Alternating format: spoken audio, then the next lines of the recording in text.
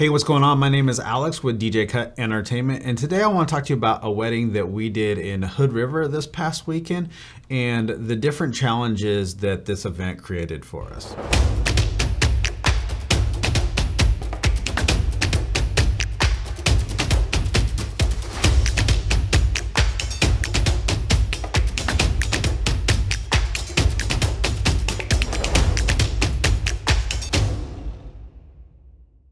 So this is a hotel on the Columbia River in Hood River, and this is a very beautiful venue. This was the very first time doing an event here, but it created some challenges that I want to talk about that could pertain to your events along with this one. So on one side of the hotel, we had the ceremony site. And now this is a blind walkthrough. So where we are set off is off to the side. And so we weren't able to see the people walking in. So we had to have some good communication with the planner and the venue to make sure that everything went off smoothly. This is also one of the most windy places in the whole state of Oregon. And lapel mics usually don't work too well outside. But because we use a digital mixer, we are able to EQ out all those harsh wind frequencies, so that way our lapel microphones worked really well out there, and we were able to have the ceremony and the wind wasn't too much of an issue. Hannah, my love, what a journey it's been. In my engagement poem, I wrote, "Through ups and downs, smiles and frowns, you have been my rock." Today, those words continue to ring truer than ever. Not only that, but we also had a grandfather that wanted to give a speech halfway through the ceremony. So we really need to know when we're doing our ceremony consultation meeting, knowing how many microphones you need, what type of microphones, all the events that are going to happen for the ceremony. So that way we have the full setup and all the equipment that we need to execute your event.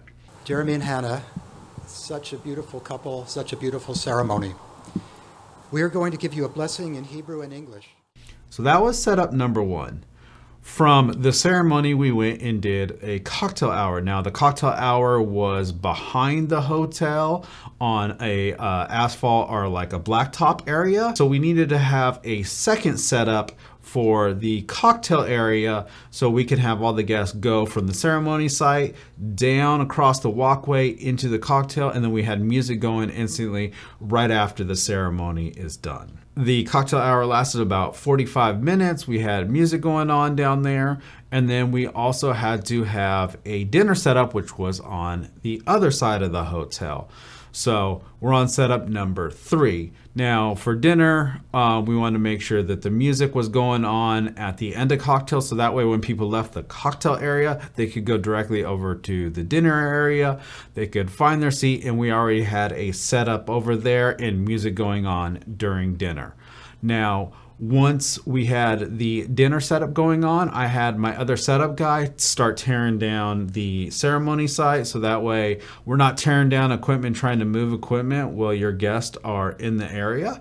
So once everybody got over the dinner area, we got the ceremony site stuff teared down, and then we also tore down the cocktail area setup.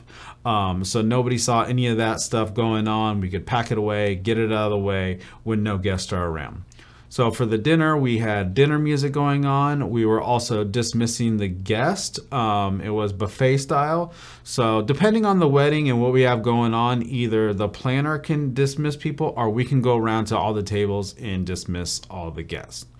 Once everybody got all their food for dinner, then we moved into toast and speeches, where we had 2 wireless microphones so they could do all the toast and speeches from the head table. A beautiful family, so loving and gracious and easygoing and kind and so fun to just hang out with. Once that is done, we went into the special dances, where we had a dance floor out here in the dinner area.